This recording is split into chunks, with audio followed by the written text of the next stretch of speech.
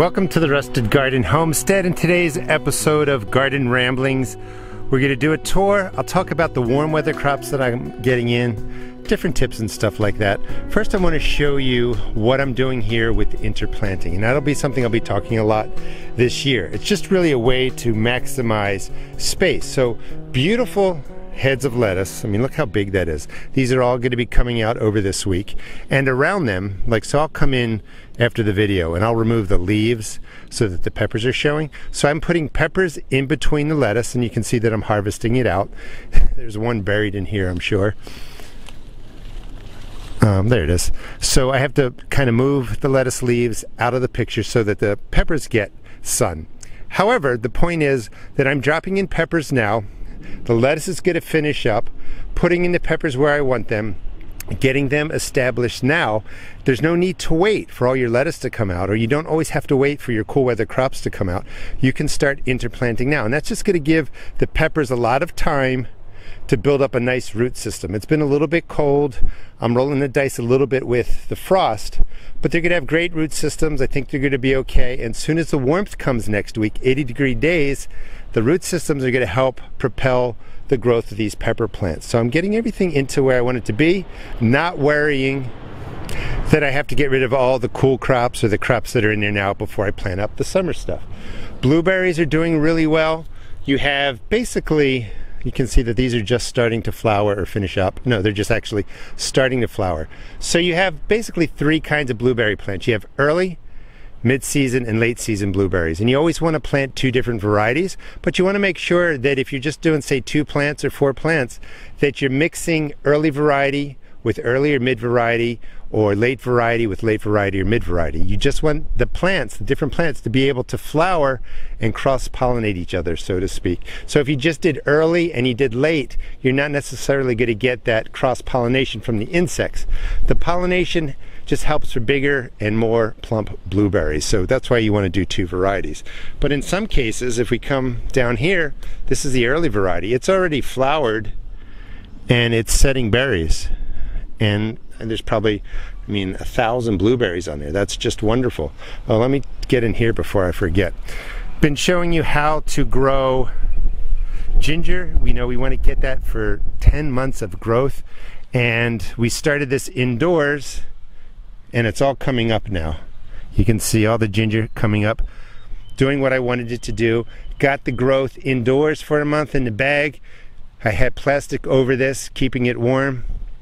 It's all, broke the surface, and now there'll be enough warmth. With that warmth coming, remember I was saying the blueberries don't like to be pounded by heat. I'm sorry, the ginger doesn't like to be pounded by the heat. So the blueberry bushes now will provide some shade, keep it cooler, but the sun gets high enough that there's going to be plenty of light hitting the ginger for it to grow. Here's another variety, early variety, with just thousands of blueberries on there. Towers are looking pretty good. They're going to all get up-potted with, not up-potted, but they're going to get more transplants put in of strawberries I had around the yard. Putting in some peppers mixed in here this year with strawberry plants. So I'm doing strawberries and peppers in the towers. These are the pepper plants that have been in the sunken cold frame. They're looking pretty good, a little bit yellow. They just got fed again, but they're going to be massive. The root systems, I checked them, are filling up that whole container. So they're going to go out, throughout the garden, and I should really get early sweet peppers. I believe these are banana peppers. Not 100% sure, because these were all grown early, like December or so, for videos, and I just didn't have the heart to throw them out. In here we have the interplanting again. So you can see where the cages are. Those are where I'm dropping my pepper, or I'm sorry, those are where I drop the peas, so that the peas will trellis up there. In between, pepper, pepper, pepper, really crowded, even have potatoes down there. But all the lettuce is coming out, onions are coming in, the peas, I'll be eating the shoots and the pea pods. But there's no reason why I can't be putting in the pepper plants now so that they get established and start growing. Blackberries, just want to show you, about May, they all start to flower. And every flower, just about on a blackberry, hopefully I didn't say blueberry, but on the blackberry canes, they're going to be berries. So again, probably have 1,000 blackberries. These are looking wonderful. I think I'm just going to let these canes move through my garden and see where they end up. So in this space, that's my Tiny Tim that was growing indoors. It's reestablishing, getting used to everything. I'll have Tiny Tims coming out of there, believe it or not. Interplanting, working the size of the plants. Eggplant, eggplant, eggplant, and an eggplant over there. They're going to get tall. They love the heat. They don't like having their soil baked. So they'll get some shade from the blackberry canes. There's the tomato vine that I've been burying and moving along. That's getting large. That will provide some shade over here. But what's most important, on the outer edge is where I put my pepper plants. There is going to be one large eggplant right there. But the smaller growing plants, the peppers, are on the outside because the sun's going to come right down here. Give them plenty of sun. The eggplants will get plenty of sun. And I can maximize the space. So I'm getting in at least one tomato that is going to actually be stretched all the way down here. I just did the video on that. And then 1, 2, 3, 4, 5, 6 pepper plants, 4 eggplant, maximizing this space. If you want to know what bolting is, that is bolting cilantro. I'm going to let that flower. This will, it's almost, well, there's a carrot in there. So this is almost ready to get harvested. Something came in and was eating, I don't know if these are leaf miners or just slugs chewing on the underside, but this spinach got a little bit messed up. But this was pretty successful. I was harvesting lettuce out of there. So transition, cool crops into the warm crops here in Maryland. All the spinach, I was eating a ton of that overwintered. That's beginning to bolt. That will get cut back this weekend, chopped up, kind of stewed down, mixed with rice, and I'll finish eating that, pull everything out. So that is spinach. That's what spinach looks like when it bolts. The romaine heads are looking beautiful. They still got another 7 days or so, 10 days to firm up. That's going to be delicious. More spinach over there. The peas here are starting to flower. And everything's really taking off. We got really lucky. We got this cool week of like rain, 40-degree nights, 50-degree days. I didn't particularly like the temperature, but the plants, the cool weather crops loved it. So they're really taking off. Apple tree is looking pretty good. I'll be talking about prevention and the sprays I use. Now is the time for me to spray my my apple tree, because I know that fungus diseases come in, so they're all going to get sprayed. My fruit trees will get sprayed this week. Again, spraying early, you know, keeping notes to identify when diseases and insects come in is really your best friend, because you can start spraying and doing prevention 2 to 4 weeks early. Clematis looks beautiful. That's just getting bigger and bigger every year. Cleaned up. Most of this garden is cleaned up. Let's go down here. I wanted to show you one more thing. Most of the garden is cleaned up. It's where I want it to be. I feel pretty good, you know, on my to-do list for the garden. Well, we got to clean that up a little bit. This is my last wave of radishes, interplanted with the kale, peas in the back. The kale will keep the lettuce a little bit cooler, keep the ground cooler, or keep the radishes a little bit cooler. And you can see, you know, that the bulbs are forming nicely. They're nice and sweet. I've taken a couple out of here. When I go to the radishes, you know, as we go on in this video, you'll see that they're flowering. The bulbs are getting woody. So 4th planting or so, I can't remember what number I'm on. Tender bulbs being protected by the leaves of the kale, staying cooler. I'll get radishes for a little bit longer. There's even radishes coming up back there that I just started. That's probably, obviously, the 5th round of radishes. My bug hotel has been cleaned up. This space is, you know, nice for good insects. They kind of live in there, do their thing. Potted up this year with marigolds because they're like the super indestructible plant. I want something that I don't have to maintain a whole lot. Bring in some color. Asparagus, more to harvest. I kind of missed it for a week. I didn't go and check on it, and it just grew crazily. So this is its 5th year. I can cut a bunch of these stalks back, still harvest spears. I still have time for new spears to come up, mature to look like that, fern out. You just don't want to keep taking from your asparagus plant, like here in Maryland, from May all the way till June 15th, because you're taking all the energy and you're eating it. So somewhere around 3rd week of May, I have to let it just kind of send up spears, let them grow, let them mature, and then they will recharge themselves. We'll be getting to the peppers later. The shade cloth, I think, is helping the cabbage and the broccoli in here. Looks really good. Because we're getting sunny days, 80 degrees, I'm going to go from this 50% shade cloth to a 70%. So I'm just going to darken it a little bit. But everything is, you know, moving along nicely. Again, staying on the subject of prevention, just saw that white butterfly again a couple days ago. So I am going to dust this with my organic dust. No flowers on here. Shouldn't be bringing bees or good insects. I just want to prevent that green caterpillar from devastating my cabbage and my broccoli here. So I'm going to dust now before there's a lot of holes in there. If you're dusting after you see the impact of holes, you know, chewing worms, etc., you'll take care of the problem. Things will probably work out. However, you get a lot of damage, so you can, you know, be preemptive. I scatter cilantro seeds everywhere in my garden. They tend to seed, go to seed pretty quickly. I just let them form because the flowers attract great insects, and then whatever seeds are left, I toss them around. So I have all this cilantro coming up by itself. These are the purple top turnips, believe it or not. And they're doing really well. And, well, there you go. You can see that the turnips are forming. I'll be harvesting these probably in another, I don't know, 7 to 10 days, but they're doing pretty well. Arugula, really fast to bolt when the warmth comes. It's kind of like, you know, your sign. If you're growing arugula and it's starting to flower and bolt, you know that the temperatures are changing and that it's going to start to affect the rest of your crops. But the flowers are delicious. Now, they're a little peppery and spicy at this point, but if you like that, you can eat the flowers and you can eat the buds that are on there. Collards, more broccoli, growing it in different ways as I always experiment. Beautiful spinach, lettuce, and you can see that I'm, you know, growing more than I'm going to be able to eat, and I'm trying to give it away. I don't know why giving away food sometimes is so hard.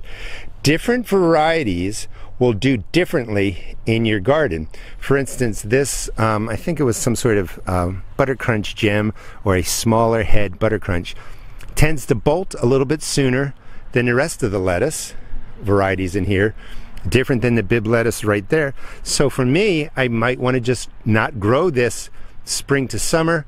Maybe that's something I grow late summer into fall, where it's going to form a little bit better and not bolt. But I really have the 80-degree temperature coming, so I have to get all these cool weather crops out or protect them in some capacity.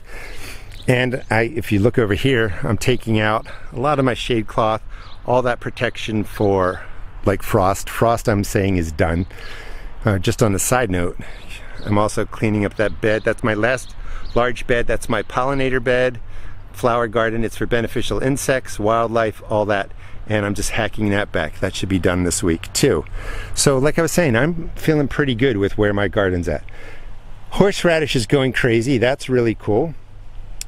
I have more lettuce, more peas. I remember I've been talking about putting onions and garlic all throughout my beds just to see if they help lower the damage from problematic insects. We'll see how it goes. You know, but things are looking pretty good. Kale flowers I'm eating. The peas are all going to be in the next 7 to 10 days. I'll be doing a video soon on the vertical towers and all the container stuff you see here. I just wanted to get a lot of growth because I just didn't feel like doing a couple videos where I'm showing you how to plant stuff. I have a lot of videos on that. So I want to have the containers, the vertical towers set up.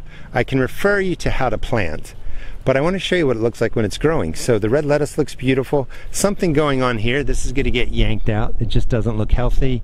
Same kind of problem here, which tells me it's an insect. You know, the leaf miners, which I think it is because of that pattern right there. Not slugs, because there's no real holes. The leaf miners get into the leaves and eat that.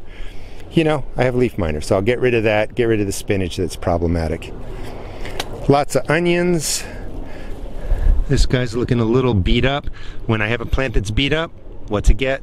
It's going to get a big drink of water-soluble fertilizer, kind of get everything back on track. Kale, chard, broccoli, all looks good. Here's a tomato, went in at the same time as that one, and it's doing better. Sometimes a plant struggles. Maybe you've messed up putting in fertilizer in the soil, you forgot to water, or maybe it's not your fault at all. I'll give that tomato plant, let's go back to it. I'll give it another chance, hit it with a nice, strong, water-soluble fertilizer. If it kicks into gear, I'll keep it. If it still looks like it's struggling and it's not responding, I know that more fertilizer is not going to make a difference. I'm just going to pull it out, redo the soil a little bit, put something else in there. Fabric pots are looking good. I sell root pouches, you guys probably know, at my seed shop. These are all different root pouches that we sell. They're a great way to grow. But look just how beautiful it is. All the chive flowers are going to be picked, put into a vinegar. A lot has really changed over the last 20 days. Another cool weather area. I'm hoping for kohlrabi, and this is a good sign that it's starting to bulb just a little bit right there. Let me make sure I got it in frame where my finger is. So I've got kohlrabi there. We got it in another place. Pak choi, bok choy didn't work. I'm eating the leaves, I'm eating the buds, but it bolted.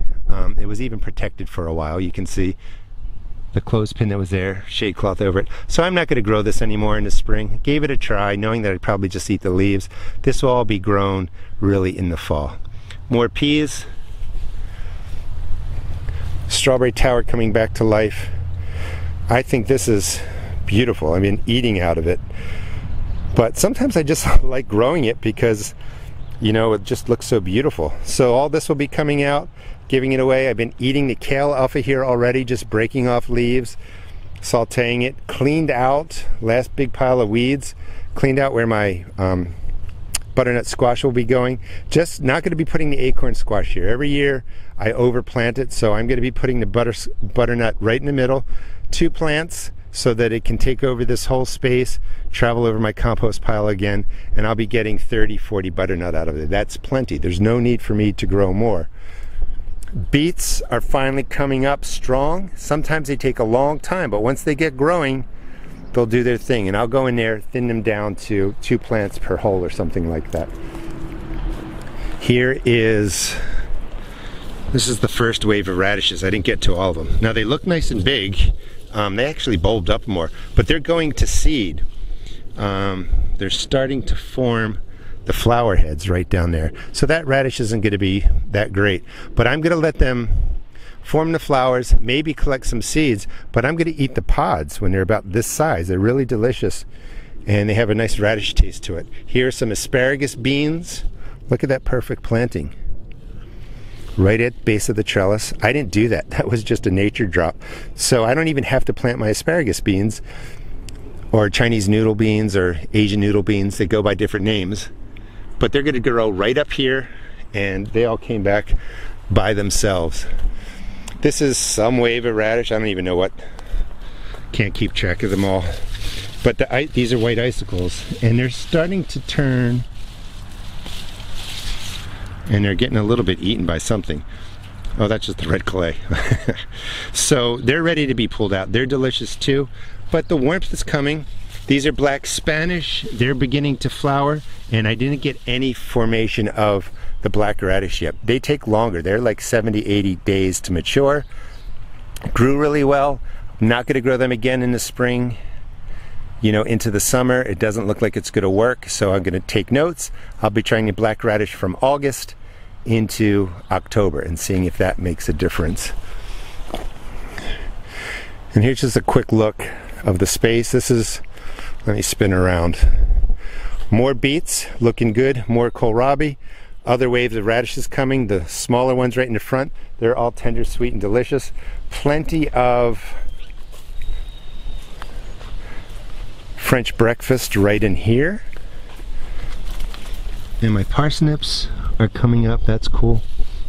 Just beautiful radishes. They're all going to come out. So I did stagger the radishes well, so that I have plenty. I also have asparagus that I don't want growing there, but I'm going to wait till I harvest everything, dig the roots up of the Mary Washington, I also almost said Martha Stewart, Mary Washington asparagus, and that is going to be put into the gaps that are in my asparagus row. So I'm going to just transplant the asparagus that's growing wild in different places.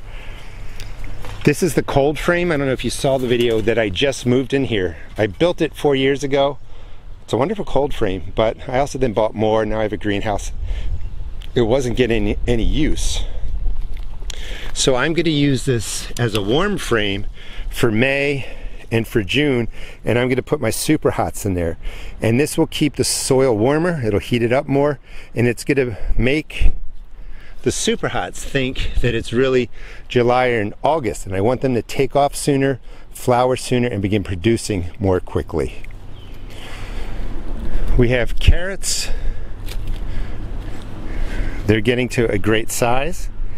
And in here, it's got to get weeded out. I'll be taking some of the spinach, and I'm going to start putting my cucumber plants in there by seed this year. Got to fix the trellis because the wood's rotted and it's falling over. But again, I can get the cucumber seeds in here now. I'll be finishing up the spinach over the next 7 to 10 days. The cucumbers might germinate. They might do fine. Well, they will do fine even if the spinach is there. But then when I remove the spinach, put down mulch, give them a feeding, they'll take off, and there's no need to feel like you have to wait again to remove all the spinach or anything out of there. That's going to be part of my strategy too, is I'm going to do a lot of direct seeding of zucchini, of squash, cucumbers, the butternut that I was just talking about.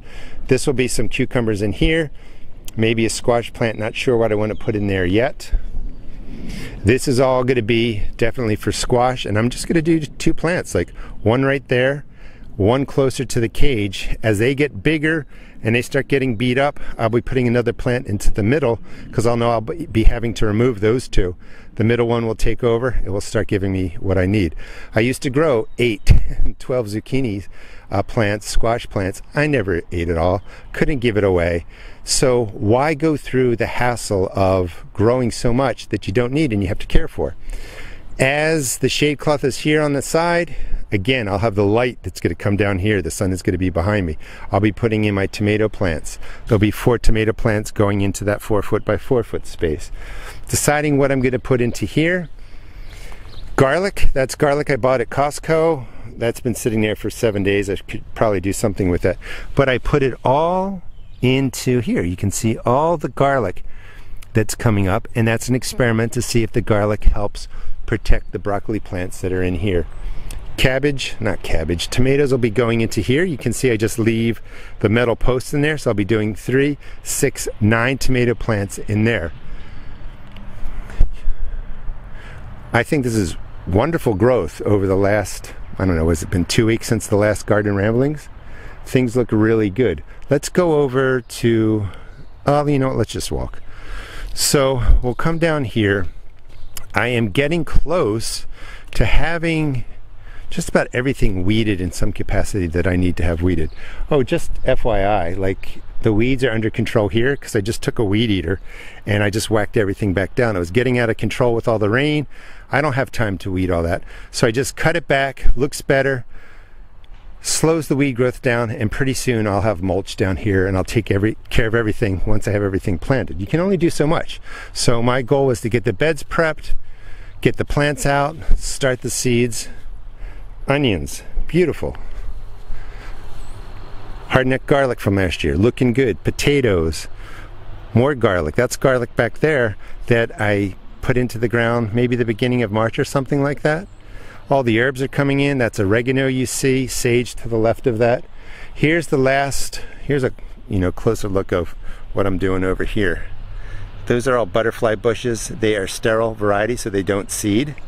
If you're going to get butterfly bush, you want to try and get sterile varieties because they can be problematic. But they were massive and they all died off. Usually I cut them back by half, but nothing came through the wood from last year. So I think the temperatures were weird. Anyway, they're all growing up from the roots. They'll be fine. Got to clean up this space. Don't know if I'll do poblanos in here. I might do a cherry tomato hedge and show that off. Potatoes, just they're going crazy. They're looking good. Very excited. These are going to get an organic dust soon because the Colorado potato beetle will be visiting soon.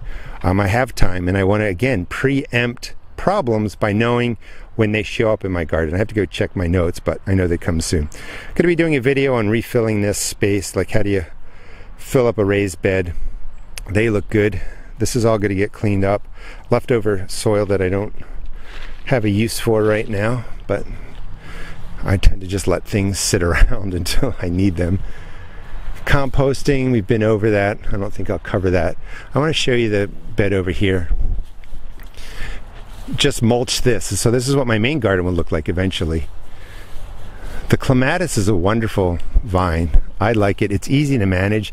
If you don't do anything, it gets a little bit out of control. I want this to happen. I like how it happens. Shades the compost. I think things break down more quickly, but the flowers are just beautiful. And if it got out of control, you can easily get in, just rip it out or pot it up or do something. But it's a beautiful flower to add, and it blooms early. Like it's May 5th, 6th here, something like that. Let me open this up. And it's beautiful flowers. Potatoes looking good. So I took this space, cut it down with a weed whacker, put the mulch down. So I'll be planting this up with a lot of the plants that I got in Portugal. They all didn't germinate well. There's a lot of weeds in there that I'll get rid of. So I don't know, if the seed company wasn't the best or something happened, but a lot of the seeds didn't germinate. However, my tomatoes, my cucumbers, peppers, they're all germinating from Portugal, and they're going to be filling in this space. Added in onions. Onions are going to do well over there, and onions are a crop that my wife and I love. So I planted more onions this year.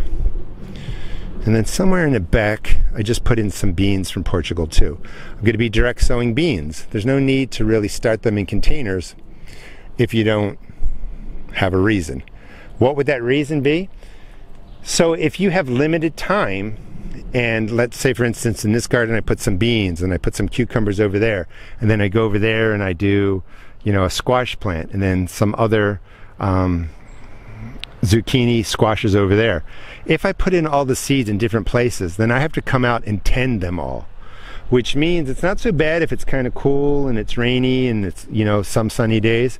But if you get high temperature days with no rain when you put your seeds in and they germinate and the sun is baking the ground, you got to make sure you're coming out here and probably watering every day, because that top inch of the soil is going to dry out and it will impact how viable your newly germinated seeds are, because the sun will dry the top inch. The roots of the new seedlings aren't really that deep, and it becomes problematic in that they dry out.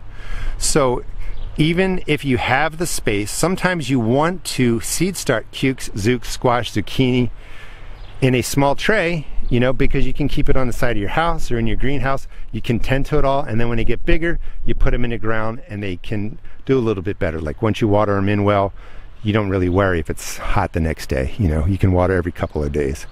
So this is where my garden is now. What I do recommend is experiment with direct seeding of the cukes, the zooks, the squash, the beans. You can forgo that step if you don't want to do it.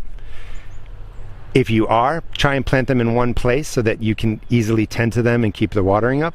And also begin mixing in your warm weather crops with your cool weather crops. You don't have to wait for everything to finish up or clear it out or anything like that.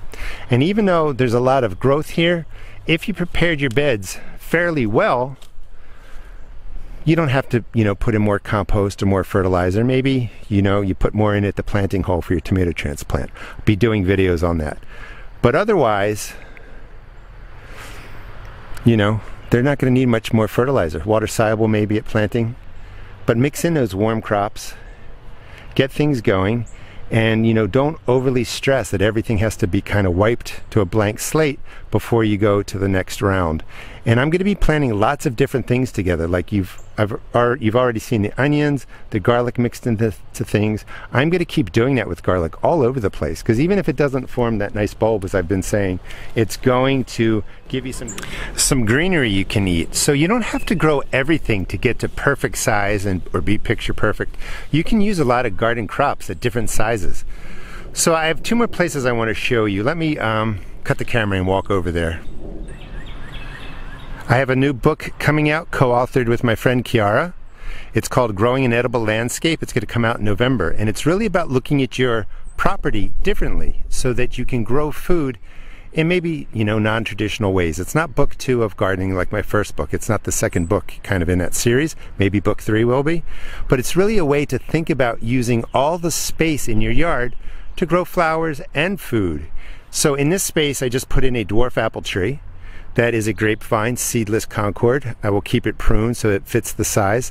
The sun will be coming in this way and from behind me, so these plants will get plenty of sun.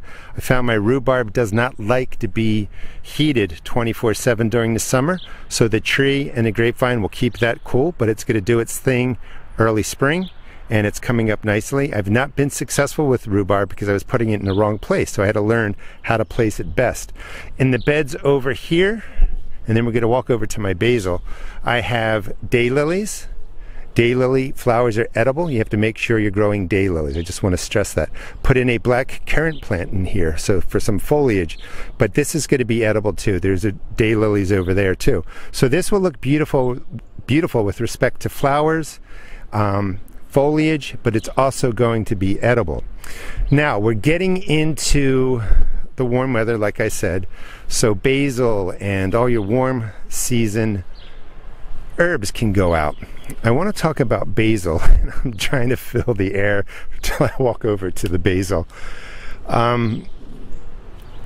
You don't have to give it its own perfect space. You can put herbs just about anywhere. You can tuck them in different places. In the bed over here that's being kind of stripped out right now, I scattered dill seeds all over the place, and I will get plenty of dill growing in there. The caterpillars will like it, the ones that create butterflies. Different butterflies like to eat dill, so it's a great crop for the butterfly. But I'll be able to go out there, pick dill, so I don't have to necessarily dedicate a space to it. Basil, remember, is a warm weather crop, but it doesn't like to be baked 24/7. And I put basil in here last year. I had beans growing up here. Maybe I'll be doing cucumbers. Kept this area shaded. Again, behind the camera, it gets the later southern and western sun.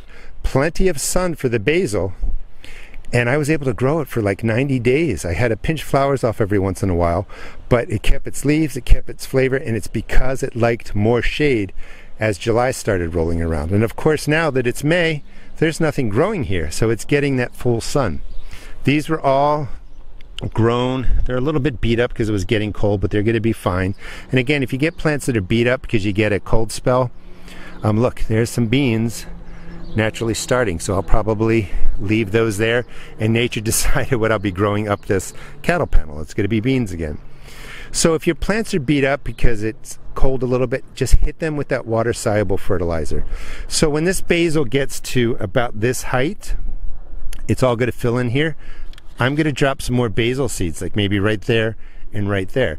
Just in case these don't make it for 90 days, they'll be doing their thing, I'll be harvesting them, and maybe as they start to run out of steam, the new basil's coming up, and then I start harvesting that.